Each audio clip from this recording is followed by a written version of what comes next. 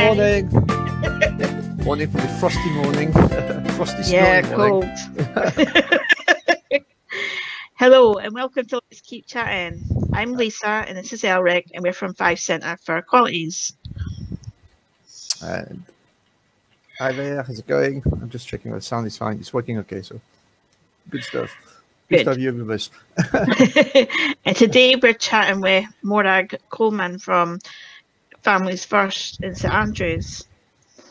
Hi there, Morag. Hello. Good morning. How are you both? Doing well. Getting there, cold. The podcast is about community groups or organisations from around Fife. We're chatting about people.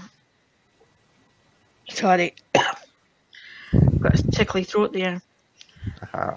We're chatting about people who are helping different equality groups and are dealing with poverty and how they are coping with the COVID-19 situation. Yeah, so this is a podcast, so obviously we mainly record the audio, but we also record the video so we can put it on YouTube and people can click on subtitles and CC for subtitles. Thank you. Good stuff. Okay, so let's chat about Family First St Andrews. Morag, can you tell us a little about what you do within the organisation and what the role is of the group? Yeah, sure. Families First is based in St Andrews, but we cover the whole of North East Fife in our service delivery. We're very lucky to be based in St Andrews because we have a great volunteer population to our availability through the university students. And because we work with children and young people, they're very keen to support vulnerable children and young people in our community.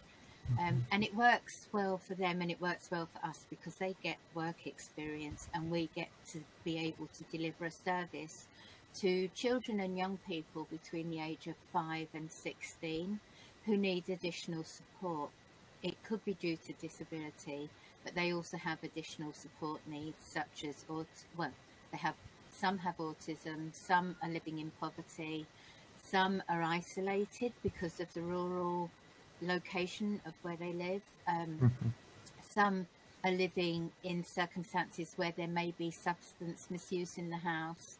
And so there are lots of different circumstances that the children and young people get referred to us. We get referrals from lots of local authority agencies. In the main, we get referrals from health, social work and education because they know that we can support a child's social and emotional development by offering the services that we do. So we're not crossing any other service by, offering, although we offer emotional development, it's more about their emotional well-being than actual mental health services. So we can be that preventative service that stops them getting to mental health services because they have. Sorry. Around what age groups then you would say? Like between the volunteers or the service users? The service users, yeah. They're between 5 and 16 years of age. 5 and 16. All right, okay. Boys and girls. Yeah. And the volunteers are really good at giving the children and young people new opportunities and being there for them. And our actual volunteers are probably, the majority are under 25. I would say between 18 and 25. We do have some other local people who volunteer for us. Our board of trustees have to be made up of local people that either live or work in St Andrews. But they bring with them a different skill set in their expertise and experience. Whilst the volunteers that help with the service delivery bring youth and enthusiasm and lots of different experience because they come from all over the world. How have you been coping since March last year? You know, has there been an increase in referrals getting sent to you for children that are needing help? I wouldn't say there's been an increase in referrals. We've had it's been about the same number of referrals.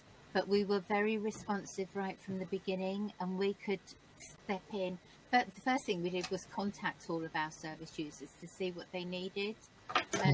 And then we developed our services depending on their need. We were really lucky. We're so well known locally with local business and with local voluntary sector agencies, and with some trusts and grant funders. So they let us know if there were funds available to help relieve poverty. Morrison's was so good. They made up food parcels for us that we could go and doorstep. We broke it up into areas in North East Fife. So we had the East Mute, we had the central part of North East Fife, and we had going towards Taybridge Head and Dundee. We split the areas into 3 of North East Fife, and each week we were able to deliver food parcels to 10 people, 10 families within those areas. So that was really helpful, because it really brought, and when I say food parcels, it was 2 or 3 bags per person, per family. It wasn't just a box of tea and a packet of biscuits or anything. They were jam packed full of fresh and off the shelf produce. So we were really grateful for that. And then other charities started to hear we were doing those doorstep deliveries. So they say, do you want some toiletries to go in with the food parcels? And so, you know, we established networks that way, and we were really grateful to the local people supporting local people, really.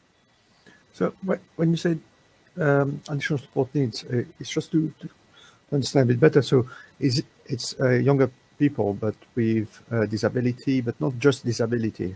Yeah. So it could be a range of additional support needs. Yes. But you would say that a protected characteristic of disability, really, that's mainly who you work with. Yeah.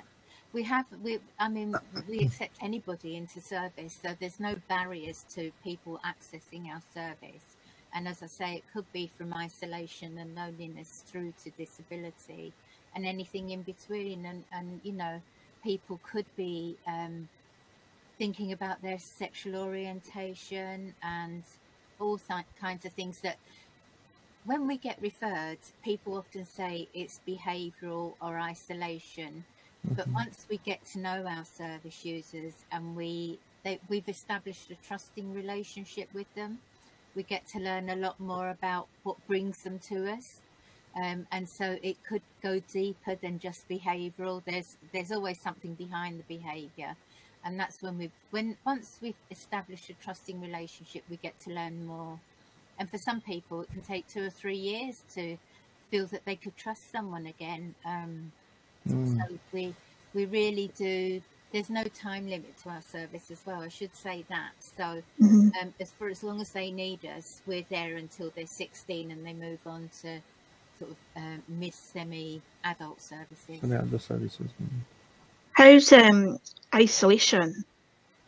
How have people been coping with isolation in the rural? I can't even get the word out. Rural. Rural areas. Rural areas. Yeah, it's cold morning. Yeah, isolation has been huge for our service users, because some of the reasons that children refer to us could be because of parental disability as well. And so they could be carers as well, although that's not the main reason they're referred to us. But in amongst all that, we've had quite a few children and young people and parents and carers shielding. And so that's been even more difficult for them. They feel lonely and isolated. And that phone call or that Zoom group chat or whatever it might be that we offer, it breaks the monotony of their week and gives them a bit of hope. It also then we can find out if they need anything and if we can be either signpost or directly help as well. And have they adapted well to using technology, you know, over the year? Some have, some haven't. And it's interesting you say that, because some of our younger children don't like to use technology as much as the older ones do. That's amazing. I would think that age group, you know, children, you know, would all want to use technology kind of thing. So in total lockdown, they enjoyed the digital connection. But as soon as we're allowed to come out of lockdown for whatever reason, whatever form that might take, they really do want to get back to the face-to-face connection. And we did a survey at the end of the last lockdown to see what their preference was, because we thought, oh, is this a whole new way to deliver services?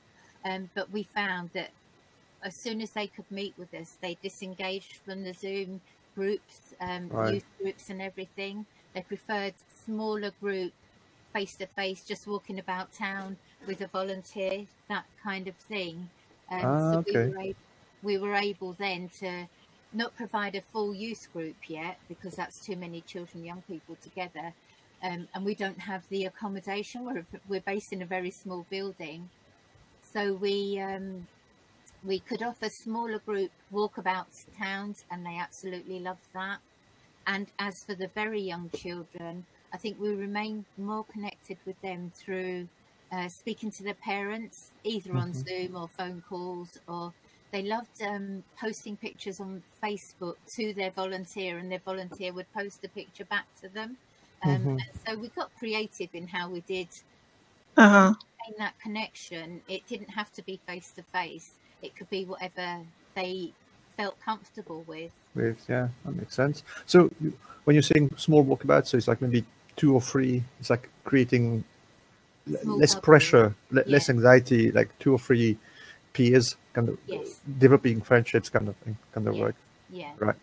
And so, and the other thing, of course, is because our volunteers come from all over the world, we didn't have access to a lot of our young volunteers in town. So the staff had to take over delivering more services. It was actually easier to connect digitally with our volunteers, because they could Zoom in or they could post on Facebook from anywhere in the world. But actually having them in the town centre became more of a challenge. Okay, imagine. The staff had to take over that face-to-face delivery. The kids will be enjoying that contact though, and everything, you know, and it probably is helping like them feel more of a connection to people, you know, and not have that isolation. You know. Absolutely. And a lot of our young people who are either show signs of autistic spectrum disorder or who are diagnosed with that, you know, they have a unique way of connecting with people, and it's special to them. And so whatever they choose to do to connect with people is okay by us. And some couldn't cope with the digital, the chaos and the unknown and the uncertainty of digital connection in a Zoom call, for example, or a video call. It was different, and so they couldn't adjust well to that. And so by posting pictures on Facebook or speaking with their parents, knowing they could hear in the background and join in and engage with that in a different way was fine by us. You know, we were connected. So it's kind of doing group work where the focus is on someone else, but it could drop in from time to time. And that's what we found with our, we run youth groups of about 8 young people, maybe 4 or 5 volunteers in that group. Under normal circumstances, we keep our youth groups very small for that purpose, so that they can be part of the group, but they don't have to be in the group. And very often we would have a couple of young people sitting on the sidelines, but they're in the group setting. And you think they're not involved, but suddenly they'll pipe up and say something, and you think, oh, they have been listening, or they have been joining in, but it's the way they choose to join in. In that process, we're also developing their softer skills so that they can learn how to be involved in a group, so that they can go to the workplace feeling a bit more confident about it. Doesn't have to be a whole classroom size of people. You know, they can find work in small settings that are not lots of people, and there's not lots of buzz going around them. So it's really introducing them to the softer skills that they would need to then be employed or join college or join whatever they want to do when they're 16 plus. What help do you like? You say that you help up to the age of 16. Do you refer them onto, say, maybe another group that might be able to offer extra help for them if they're still needing it? Yeah, we work very closely with schools, as I said, and usually there's a good pathway for them being developed at school anyway. But if we can help in any, because we are part of the team around the child with a lot of our statutory agency partners, and if there's any way at all we can help to facilitate that transition into adult services, we will do. And that could be the volunteer buddies them to something, into college, or they might go with their parents. But if we can help, we will. So let's talk a bit about how things are going at the moment with what we're all dealing with, and in one way or the other, not just for weather. Yes, I'm watching the weather at the back here there, Morag. I think that it's coming heavy. It's coming heavy here as well. So how things? How are you doing personally as the organization? How and yourself personally? How are things that way? Well, as you know, for any voluntary sector organisation, funding's always a challenge. But I would say that our funders have been particularly good at understanding the changes we've had to make. So we may not have met all of our key performance indicators, but we've been creative in how we maintain connection with the children and young people and ensured that they've been supported. And that's been our key priority, is to know that they're safe and well and have enough food and heat and light and whatever you need for basic needs. So we've ensured that they remain safe, and then the connection, the social activity has been good. But I have to say the staff really miss each other as well. As an organisation, we miss that connection. It makes it hard for organisations to operate in the sense that you can't just say to your colleague sitting next door to you, hey, what about this? What do you think about this? It involves a phone call. It involves a whole process of thinking and then coming back to each other, which would probably took about 10 minutes had you been together. But we've worked around that, So I think now the whole country is feeling quite isolated, don't you? And just want to get back to normal. Yeah. I think with the vaccination rollout at the moment, it's like seeing a light at the end of the tunnel, even though it might take a wee bit long to get there, but at least it's there to get back to some kind of normality. Yeah. So we've been really protective of the staff as well and considered their needs in all of this. And we were lucky to get funding to get laptops for everybody so they could work from home.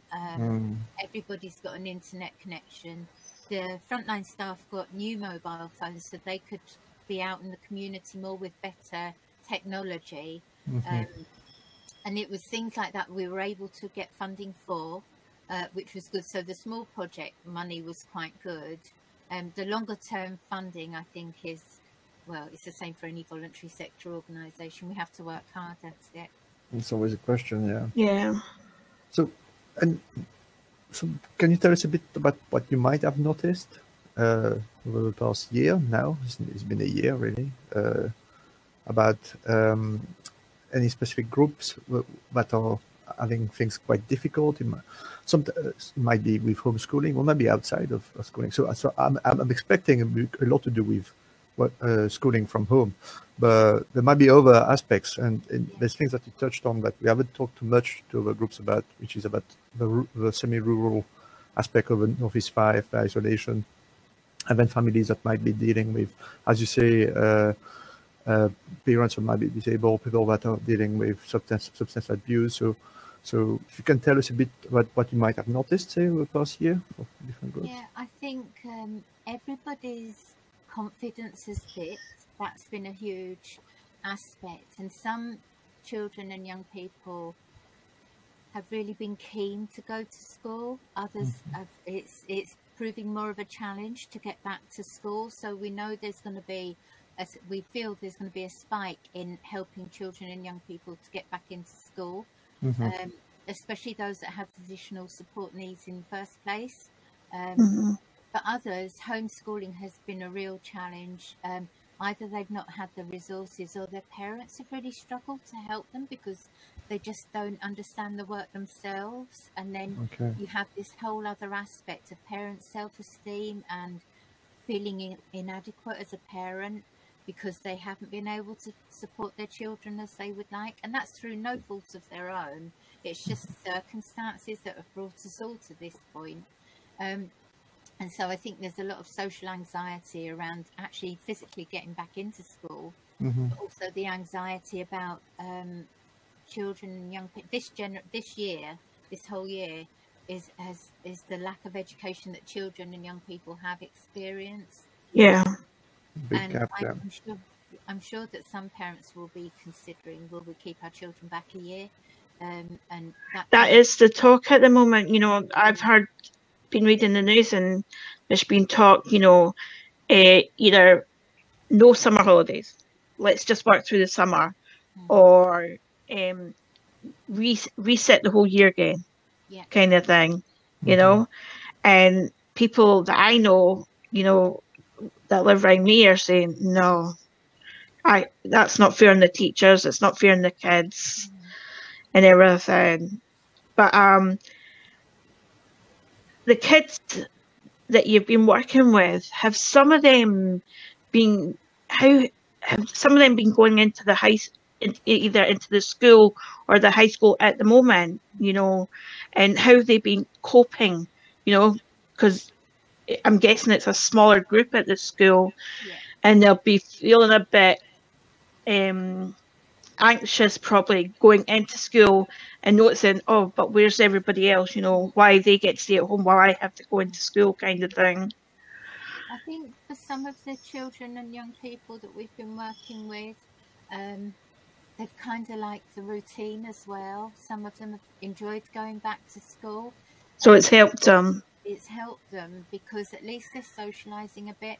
But for those of us for some of them that may be in the special educational needs units anyway, I think that has helped not only them but their parents as well, because maintaining a routine is so important for some of the children we work with, and having that routine is probably more important than their education, because they need to have that structure within their lives so they don't become as anxious then, and that's the key thing. So yes, for some children, young people, it's really helped, and I think for some other agencies, they've requested that some of the children they work with actually go back into school as well.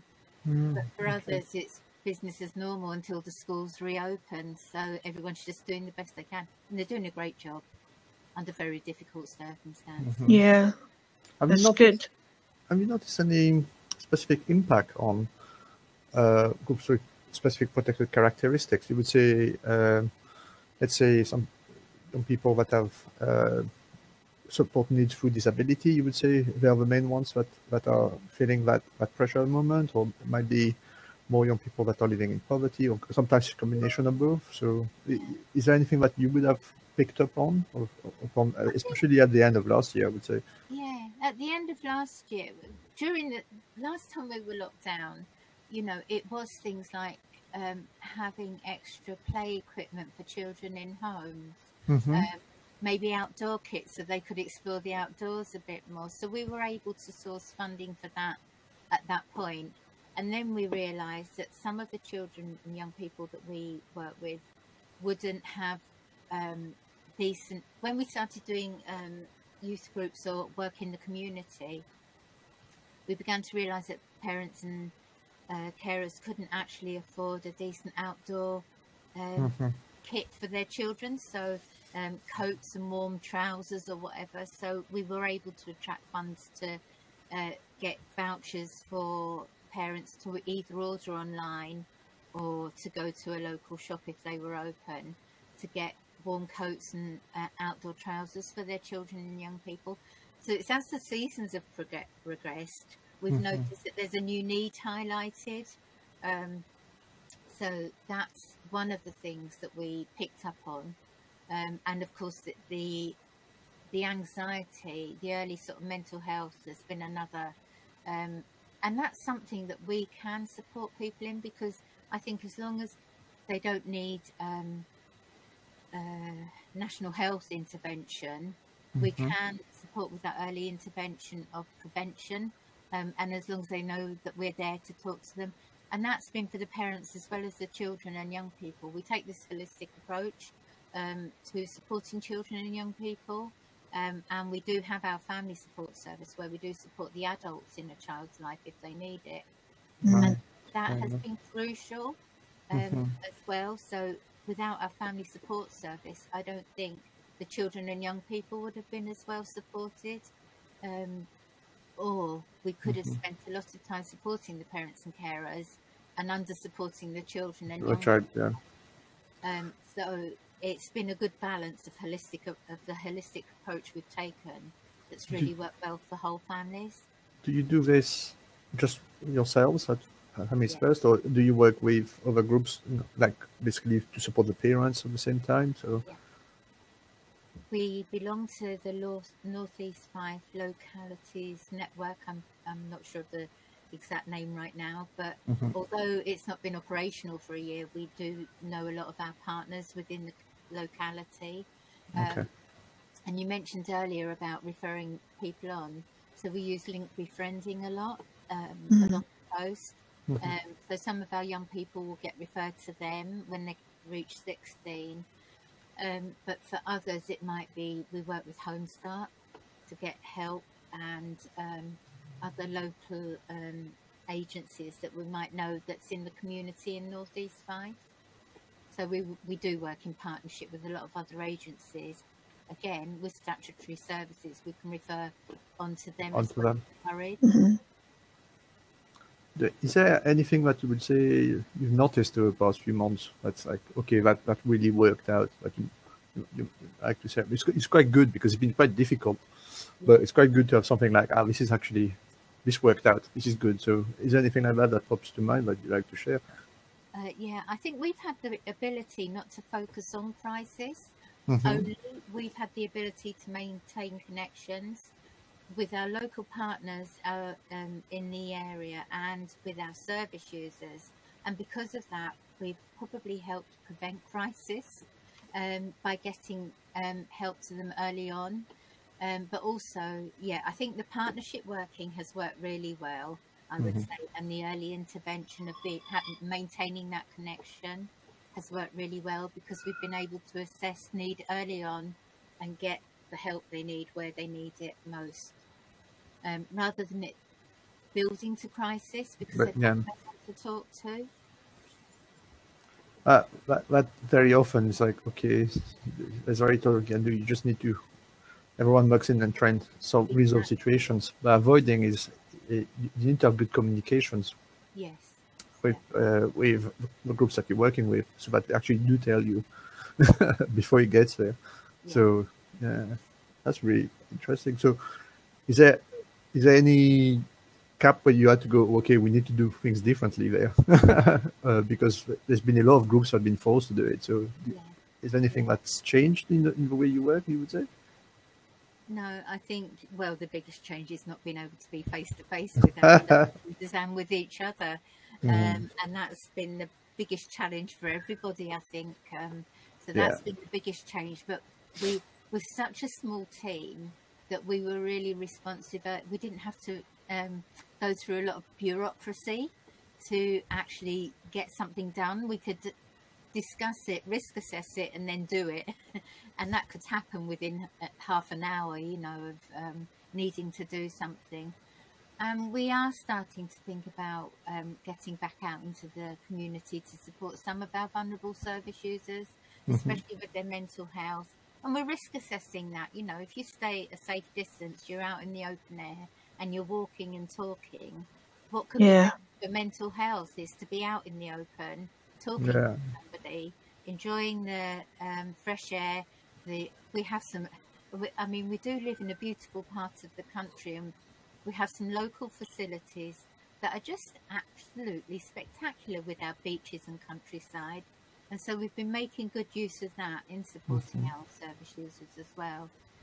going out to their communities to build on even the walks and talks. It's good that you've been able to like adapt and change, and just keeping the kids feel some kind of like safe, in the environment that they're having to deal with this year. Yeah, it's interesting as well. One of the things that they realised very early on was that they weren't alone. They all had the same feelings, and we had it said to us quite a few times, especially when it became, Zoom groups or whatever. A feedback afterwards was, I didn't realise everyone else was feeling that way too. And so it's just really nice to realise you're not alone in your feelings and your thoughts as well. Yeah, because like if it's like thinking, oh, kids will just sort of accept what's going on kind of thing, because the adults are sort of like showing their way, kind of they're trying to follow the adults' perception about what's going on around them, but it's not really how they're feeling, and they need that chance to say, well, I actually feel like this right now, I need help, and discuss the situation. Yeah, it's interesting to know that children often want to protect their parents as well, and you think parents are thinking they're protecting their children, but children are also protecting the same. their parents. Yeah. And it is about encouraging them to talk with each other as well sometimes, and to really dig deep into, you're saying you're okay, but you don't look okay. Do you want to tell me a bit more about that? And encouraging parents, it is okay to ask their children how they're feeling. And so, yeah, it takes a lot of courage, I think, for some families to actually ask that extra question about the well-being of their family members. So if we can support in that way, it just starts to open up doors so they can get the support they need. Well, I mean, in many ways, it's not an easy situation, but we've seen that what's been happening lately has actually helped a lot of groups, or even, well, it doesn't matter, any service to actually change, and the service users to actually think about connections that they didn't have before. Yeah. And like, so starting new groups and new connections. And but have you seen that you work? You're saying, because I'm guessing a lot of young people don't have the same peer groups that they would have at school, because that's gone. So are you seeing a bit of more mixing happening, a bit more diversity of people that would normally, they wouldn't really necessarily be together, but this situation has brought them together? Would you have any examples that you could share? Well, under normal circumstances, it's interesting that you say that, because what we do is we organise our befriending nights or our youth group nights on locality, so that children and young people can get to meet others from their communities. So, on a youth group night, we would probably bring everyone that's referred to us in from, say, the East Nuke. And so when they're mixing and meeting together, they either realise they go to the same school, or they live just down the road from each other. And so we've always been about that anyways, establishing new connections, so that we can, our ultimate goal is for not to have our service users in service, that they're independent and enjoy local activities. And so if we can make those connections through befriending or through youth group, we definitely will. We have 5 partners under normal circumstances. I use this phrase a lot at the moment. Have 5 partnerships in our building.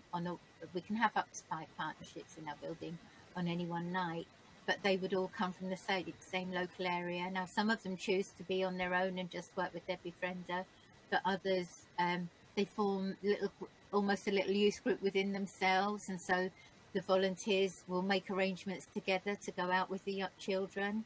And so they might go and play a game of football down at the beach or at the local park or a local grassy area. And so they're starting to make connections that they wouldn't under normal circumstances have made, because they don't actually live next door or go to the same school. So it's lovely to see these friendships formed. And you mentioned the smaller youth groups at the moment. That's what they've been doing, is they've been securing those friendships with the 3 or 4 people they've been meeting up with. Okay. With the group the Zoom groups have become less but more in them, so we're offering them sort of maybe twice a week, but there's more young people joining in, and they are joining in. They're getting to know others from their community that they maybe didn't know before. So can you tell us a bit about, if someone is interested to join, or a parent, or maybe a young person, how do they get in touch? What should they do? Yeah. So yeah, it's a referral only service, unfortunately. But that doesn't mean to say that a parent can't go and talk to the school teacher or to the social worker or health visitor, and they could refer us on. Okay. So usually through the school then? School, social work and health, I would say, are our 3 main referrers. Okay. But sometimes it's other voluntary sector organisations such as DAPL or Home Start's a good one, because they work 0 to 5. Okay. So then if they have a family that still needs support, they'll refer to us. They complete the referral form, and then we make an assessment based on that. We have to assess risk. We have to protect our young volunteers, and we have to protect our organisation, because some children and young people, if their behaviours are too risky, we can't support them. We don't have the qualified staff that we would need to do that. So once we've assessed the referral, we will then put them on our waiting list, and we have a huge waiting list, I have to say. It's always huge. That has not changed through COVID. Okay. It's just that people are always demanding our service. There you go. And so I was just going to say, how do you get involved? Because you talk about student volunteers. We advertise on Fife Voluntary Action website, but word of mouth is the biggest thing that we've surveyed that, and it's always word of mouth. Oh, my friend volunteers for you. They say you're such a great organisation. Can I volunteer too? Excuse me. We had to actually in the end whittle it down to 2 recruitment drives a year, because it was taking up so much time to explain ourselves to people and then go through the whole recruitment process. So we tend to do it in the autumn and the spring. The spring lets us get volunteers ready for starting in the autumn, and the autumn volunteers are usually ready by about mid-November, because they come to a volunteer information meeting. We tell them about families first. They get to decide whether we're the organisation they want to volunteer with and learn new skills from. If they're keen, then they complete the application. They have to have police checks. They have to do, I think, 4 or 5 basic training modules that we deliver. Once all their police checks, their references and their training is done, we hope that's kind of running along in tandem, so that at the end of about 6 or 7 weeks, they're ready to go, because everything's back at the same time. And so that's how they start. And we always have experienced volunteers involved in some of that process, but we also we never put a brand new volunteer with someone that we feel would prove a challenge to them. We don't want to lose them, so we want to support them in their volunteering journey with us.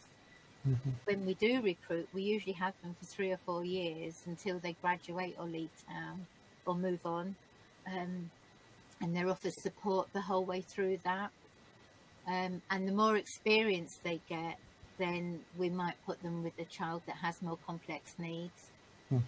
And so it's a learning journey for them, and also, but some young people stay with the same child for the whole 4 years, 3 years, because they have established such a good bond and relationship. And we encourage that in terms of not creating dependency, but in terms of resilience. We know that trusting, lasting relationships help to build resilience in especially young people. It gives them the skills that they need to then be quite a confident adult. So we want to develop people's resilience as well, so encourage long-lasting relationships. But we support the whole way, yeah. Yeah, I was just going to ask, when you get the volunteers, do you sort of try and match them to the service users that you feel they might be able to help more? Yeah, because we're in that recruitment phase, we're assessing their skills and abilities as well. But one of the questions we ask the children, young people and the volunteers is, what are your interests and hobbies?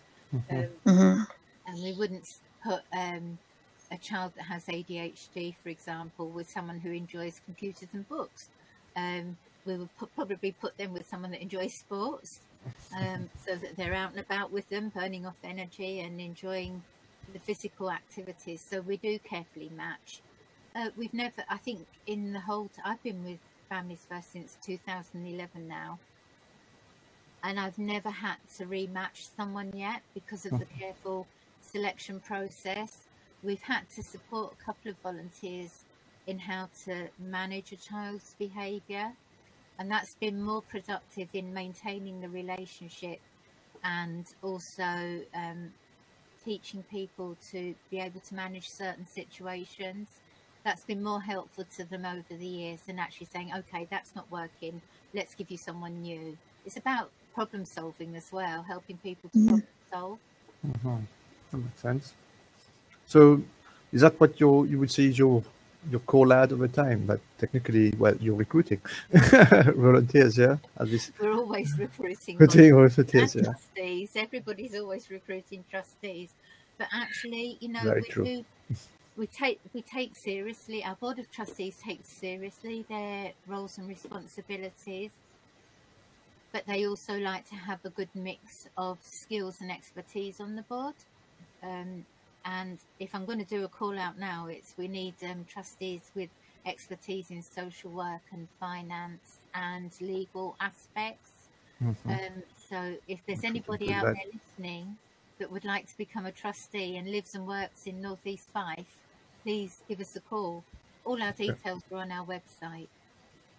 That sounds good. Make sure to share that. Yeah. So I guess it must be odd training volunteers remotely at the moment, but it's something we've really struggled with. We have been lucky in securing some funds to get some help within the organisation around our sort of digital presence, and so we've built a new website, but it needs further work. But we haven't had the capacity within our team to follow that through. But we've got a bit of money now, and we will be recruiting a digital intern soon. And one of the things I want them to help us with is to get our training online. But for me, to assess someone to work with a vulnerable child, I like to see them face to face and assess. Yeah. And that's been a real challenge, because I wouldn't put someone I hadn't even met face to face with someone that has additional support needs. Of course, yeah, understand. And so although we've been making do this year, we know we've got to face that challenge head on this year, because we'll end up with no volunteers. Everyone's going to graduate, and we won't have we have an attrition rate of we have about 80 volunteers volunteer with us, and every year we lose about, I would say, a third of that, but we also recruit a third of that as well. So it always has worked out up until now. But what we know is we have lost some volunteers to graduation, and we haven't recruited them in. We have a waiting list waiting to be recruited in, but it is that training aspect that has proved a challenge for me. And I want everybody to be safe. I don't want to put anyone at risk in doing what we're doing. And the assessment process for me has been about, up until now, has been about meeting people. That assessment, that when they're going through their training, we're assessing their skills and abilities the whole time. So yeah, that's been our biggest challenge, I would say, is to appropriately recruit and train suitable volunteers to meet the needs of our children and young people. I'm guessing the next stage is volunteers might be a bit afraid about, well, I need to be vaccinated, and families might be asking the same thing. So there's that coming into play now as well. So that's going to be, well, not just you, that's going to affect every single organization with volunteers or not. But yeah, that's definitely the next few months. Okay, so make sure to mention the call ad. That's definite. Yeah. So is the website the best way to find your details? The new website and the new website, it's a work in progress. Please bear with us on that. But it has links to our Facebook and Twitter and Instagram pages as well, embedded in the page. So we're very active on Facebook. We're still learning about Instagram and Twitter. So please, I think if I was saying anything now, please phone. Or talk to someone. That'd be great. Yeah. Phone, email. So I hear that voice. Or Facebook is the best way to get us. So Twitter and Instagram, we're a bit new at just now. So there's a lot of this. Yeah. That sounds good. Thank you. I'll make sure to share that. So that's us coming to the end of our interview today. So thanks, Morag, for telling us all about Family First St Andrews. And if there's any trustees out there, anybody that would like to become a trustee with Family First, get in contact, and help this group out and everything. So just like to end the day and say again, thank you. So, and that's us finished for the day. Oh, thank you for being on the podcast. Hope you stay warm. Yes. It's been lovely speaking to you.